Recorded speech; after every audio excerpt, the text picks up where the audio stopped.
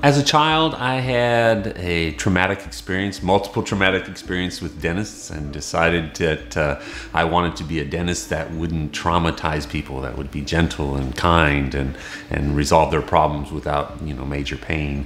And so that's really what drove me to become a dentist. By far the most rewarding aspect of dentistry is to have people come into your office in pain and leave without pain. Getting them out of their serious pain immediately is one of the most rewarding aspects of dentistry.